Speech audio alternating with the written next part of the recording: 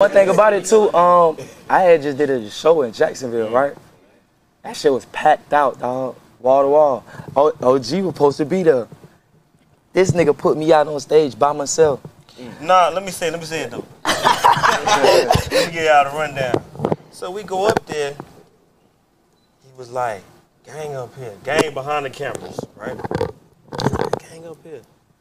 I looked at Big Al.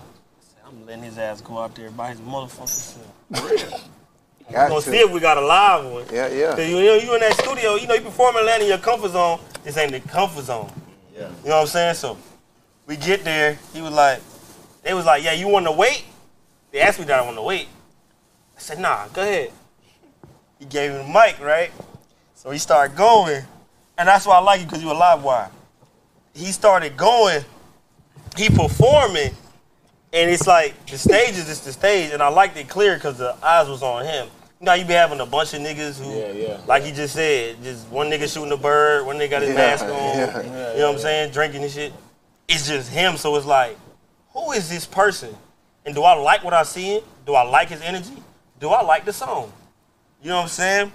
But maybe 30 seconds to the song, because I'm the only person there, right? Or on the stage with him. So I go on the stage, and I'm like, yeah, just a little hype. Yeah. I love this shit too. This nigga was like, nigga move. I got this shit. But it's on video too. You see me stepping back like, oh shit. We got a live one. You know what I'm saying? Like, you're putting them out there.